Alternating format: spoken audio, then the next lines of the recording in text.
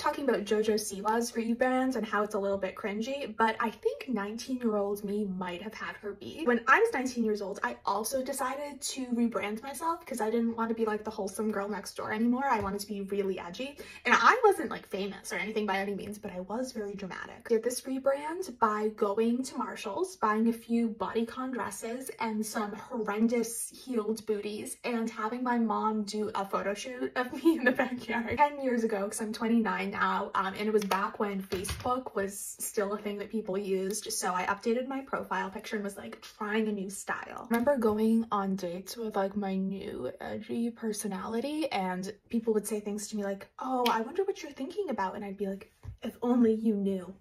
I was thinking about my cat back at home and the sourdough bread I was gonna bake the next day. As soon as I found out edgy behavior meant staying out past 9 p.m, I was like, okay, we're gonna put edgy Lucy to rest.